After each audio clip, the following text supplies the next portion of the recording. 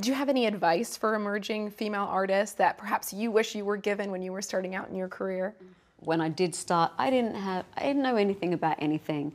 I do consider myself very fortunate, though, that I got through it okay. And I would say that is down to not only the people that I encountered, but the way that I was raised.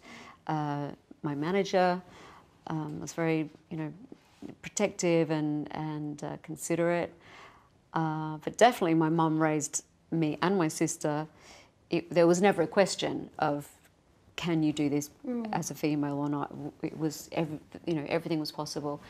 So my advice to them would be, God, where do you start? Try to be true to yourself. And the beautiful thing that I've discovered is experience. There's no shortcut to learning your craft. Some people are blessed and they seem to have it all from the outset. I didn't. I had to learn. I fell over so many times. I was pushed down so many times, but you have to find your way, if you want to get through that.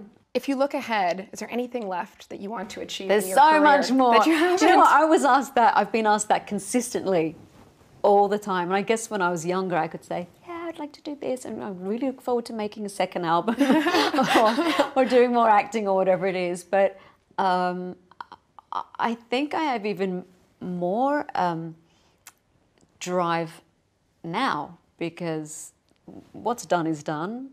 And especially at this point in time, having had this year celebrating all of that, who knows what's around the corner, but I feel like there's so many things that have not yet been done. Whether it's a style of music, a collaboration, a film, an experience. I mean, yeah, my eyes are always excited about what's around the corner. Thank you for watching, and for more from CNBC International, just hit the subscribe button.